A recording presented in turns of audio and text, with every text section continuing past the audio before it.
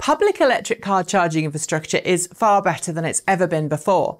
In fact, it's never been easier to travel long distances in an electric car than it is today. Okay, let me clarify that a bit. It's never been easier in many parts of the world, although I acknowledge that there are still massive swathes of many countries that are not easily traversable in a plug-in car that isn't a Tesla. But while on a press launch event for the new 2020 Chevrolet Bolt EV, I realised something that I hadn't really realised before. Public charging stations can be pretty horrifying if you've never actually used them before. You might think it's a little like a gas pump. You roll up, you pay, you plug in, you charge. But sometimes not so much. And while many more experienced owners with many miles of electric driving under their belts might be quite happily rocking up at a charging station they've never been to before and have enough collected knowledge to figure out how things should work, those who assume electric car charging should just be plug in and play may get a nasty surprise the first time they visit a charging station. So today I'm going to go over some basic things that you should bear in mind that probably will help you navigate and use the plethora of different charging stations out there. Tesla owner?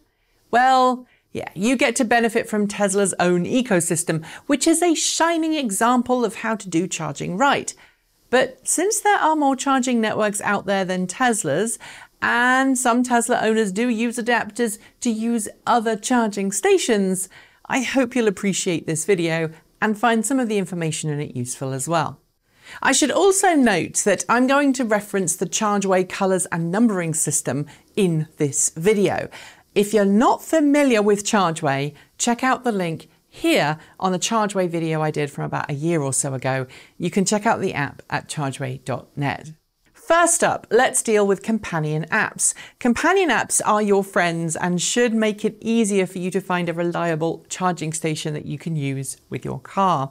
There are plenty of companion apps out there, but ChargeWay and PlugShare are my personal favourites. OpenChargeMap and PlugSurfing can also be a good source to find reliable charging. PlugSurfing is a more European-based service, and once you have one or more of these apps on your phone, remember to set them up to reflect the charge port that your car has, as not all charging locations have a connector that will work with your car. Assuming you've used a decent route planning app to get you to the charging station, a better route planner is a personal favourite of mine, but some of the apps I've mentioned also have great algorithms for predicting your range requirements based on weather and location. I'm going to assume you actually did manage to get to the charging station in question. And here, I'm afraid, is where the fun or craziness can start. The first of these is just paying for charging. Charging stations generally accept payment through three different means: a credit card or debit card payment, a smartphone app, or an RFID smart card authentication system. For some reason that I do not know, credit and debit charge readers at charging stations are notoriously unreliable. So if you arrive at a charging station and see that's the primary source of payment, it is always worth checking to see if another method is available.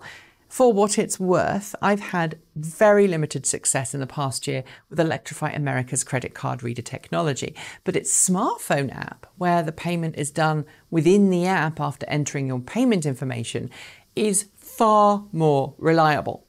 And the RFID smart card authentication system is also a little notorious with certain charging station manufacturers or charging networks. So wherever possible, I do tend towards the smartphone app if it's available and I have cell phone coverage.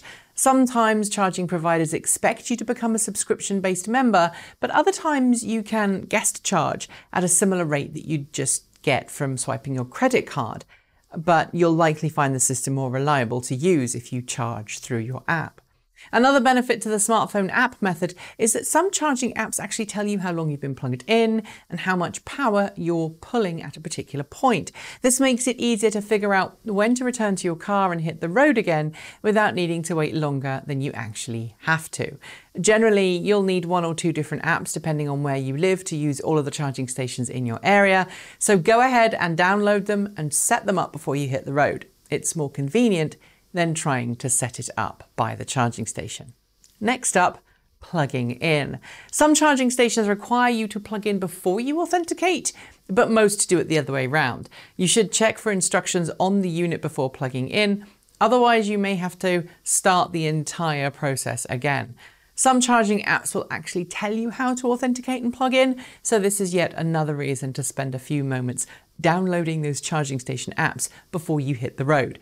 And remember, some charging stations are particularly slow responding to button presses, like Electrify America's.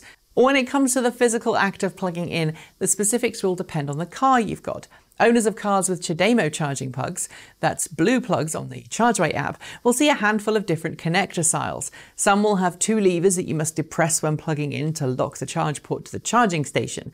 Others will have a simple slide-based mechanism. In both cases, you should push the connector in until it clicks and locks in place. If the charging plug falls out of the car, check to see if one of those 2 levers are broken. It was a common problem with early CHAdeMO rapid charging stations, which is why the whole charger inlet locking mechanism design has evolved over time. If your charge connector is broken and won't stay in place, don't try to charge because it won't let you. The other main charging type for non-Teslas is the CCS, or green in the ChargeWay system. It's relatively easy to use in so much there's no special locking mechanisms to figure out. But in my experience, the charge cables for some CCS charging stations, especially the newer high-powered ones, can be so heavy that they tend to pull the charge connector a little even when you've plugged in.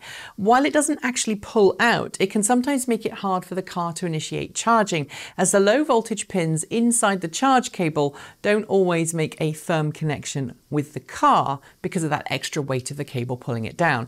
To rectify that, I find that you have to hold the plug in place when initiating the charge.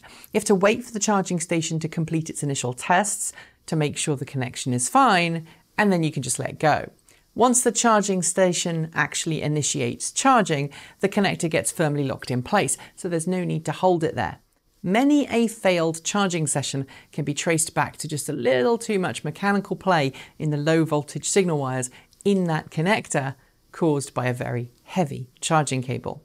Finally, those double-headed charging stations you see with more than one socket per station, well, while they look like they might be able to support 2 cars at once, some charging stations don't, and it's not always easy to tell which ones do and which ones don't. Just remember that if somebody else is plugged into the same physical station that you want to plug into, your car may not immediately start charging, or it may charge at a reduced power rate until the first car is finished, or at least charge at a lower speed. Have I missed out any tips you think that new car owners should talk about when it comes to rapid charging? Are there any stations that you know of with weird or unusual things that you have to do in order to get your car to start charging? And which non-Tesla charging providers do you prefer and why? Leave us your thoughts in the comments below. That's it. Thanks for watching, and if you'd like to help us make more videos like this, please do like, comment and subscribe. Send us a couple of dollars our way every month through Patreon. You can feed our coffee habit with Ko-fi or visit our swag store. I'll be back soon with more content for you all to enjoy, but until then, keep evolving.